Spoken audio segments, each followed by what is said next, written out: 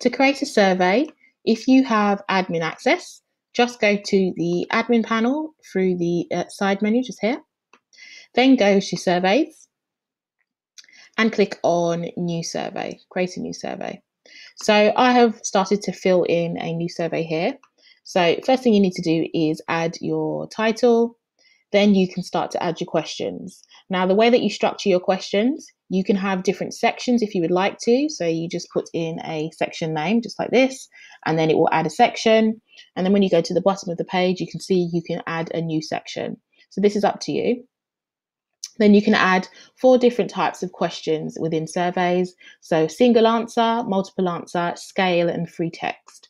So this is a single answer question just here. So it's only got one answer that you can choose. Then you've got multiple answers, so they can tick more than one answer. Scale, so they can decide on a number just here. So you can pick 1 to 5 or 1 to 10, it's up to you. You can also add some labels to that. So high, low, it could be poor experience or great experience as an example.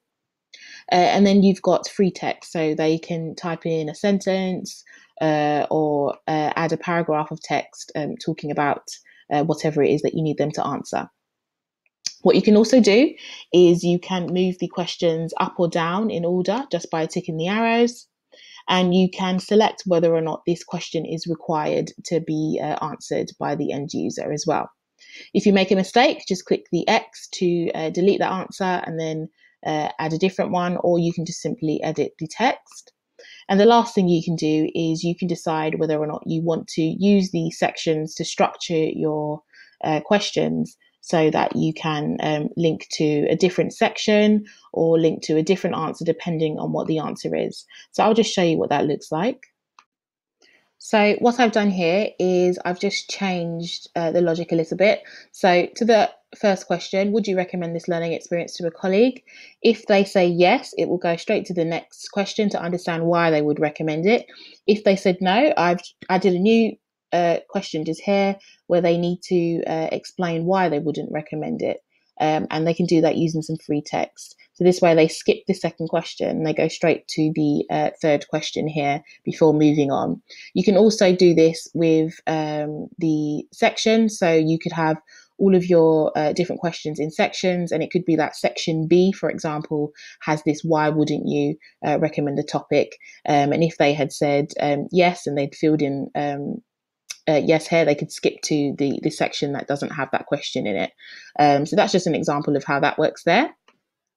And then the next page will just show you how you can set the visibility and various settings for the survey just here.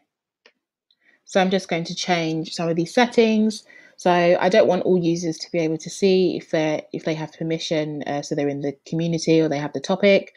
And I don't want users to access just via having the link. But what I do want to happen for this one is I want users to be able to see this survey once they've completed learning. So I'm going to select the learning that I want them to complete. Office etiquette topic, select.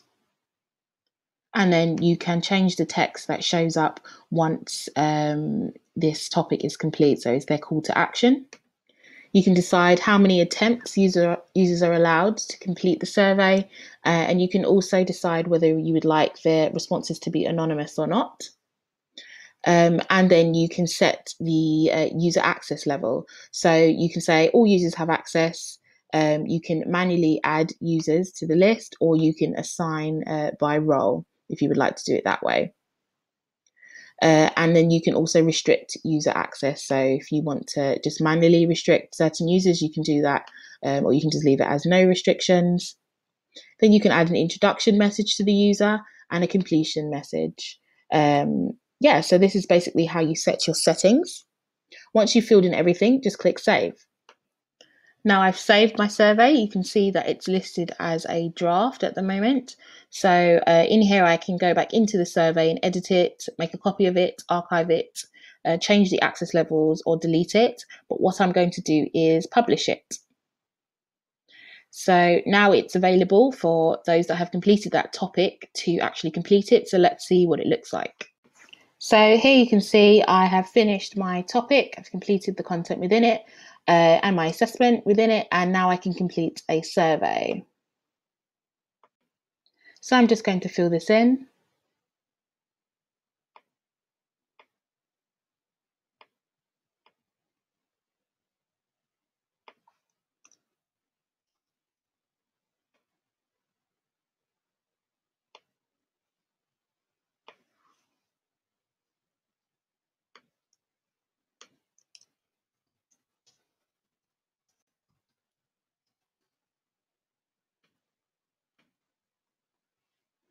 And you can also add some final thoughts.